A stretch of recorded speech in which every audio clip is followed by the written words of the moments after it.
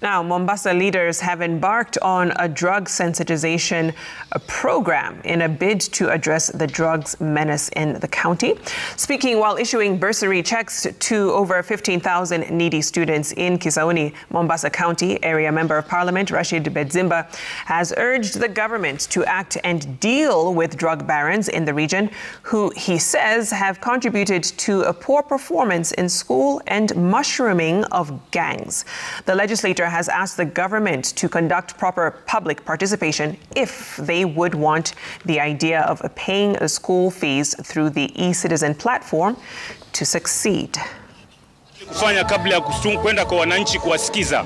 Huwezi tu kuamka asubuhi kaamua mimi nataka hili. Hii si taifa lako peke yako. Hili taifa la Kenya la watu wote, na vile vile nchi inapelekwa na sheria. Na sheria ni katiba. Kwa hivyo public participation ni muhimu sana. Usikize wananchi, je, wanaitaka hilo jambo ama walitaki. Kujilazimisha kitu kinakuwa na shida zaidi. Kwa hivyo mimi nitaimiza warudi kwa wananchi.